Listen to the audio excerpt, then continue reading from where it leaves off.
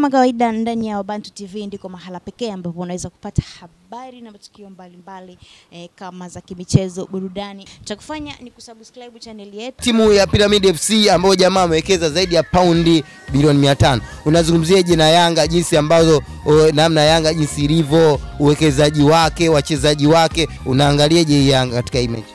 Yaani Yanga kiufupi kuweza kupata matokeo kwenye hii mechi ni sawa sana kutwanga maji kwenye kinu afu nasubiri ya hivi. Bwana Isha kwenye kinu kabla wewe hujamaliza kile lengo lako ambalo ulikuwa unahitaji. Mzee mshabiki kindakindaki wa Yanga. Maneno anayozungumza mimi sioni kama ni ya ukweli. Kwa sababu mpira mpaka sasa hivi mtu ukiuangalia mpira sivyo anapofikiria yeye kama mwana Simba. Wewe mzee unafikiri Yanga wanakosea wapi au Yanga wanakuhamia wapi? Namna ambavyo tumeona Yanga kocha wao mara nyingi hapa karibuni amekuwa akilalamika kwamba mara nyingi hata tuliona alivyofanya kule mechi za kirafiki, anasema kwamba mara nyingi yeye sio lawama zake nyingi anapekea sana wachezaji. Wewe unafikiri kocha labda anakosea wapi kuhusiana na timu nzima ya Yanga, labda bechi nzima la ufundi? Bwana, swali nzuri sana hilo umeuliza.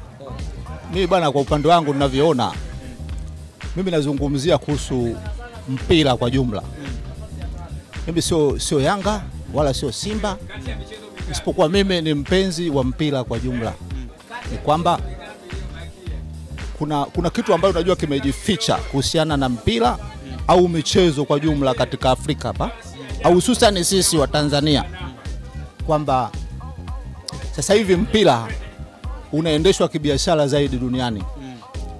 Kwa hiyo utakuta hata wale vilabu vyetu au wachezaji wetu wanashindwa tu kutoa matamko ya pamoja kwa moja kwamba wao hawatendewi haki katika masuala ya maslahi katika shughuli zao za uchezaji wa mpira.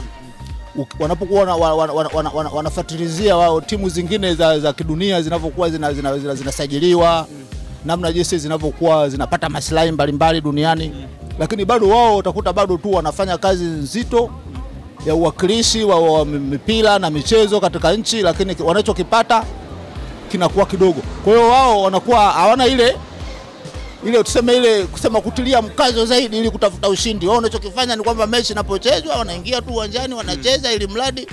Kwa hiyo hamna plan yani. Lakini hakuna ile plan, kwa sababu na wao wanafikia mahala wanahitaji wacheze mpira kama wanavyocheza wenzao duniani.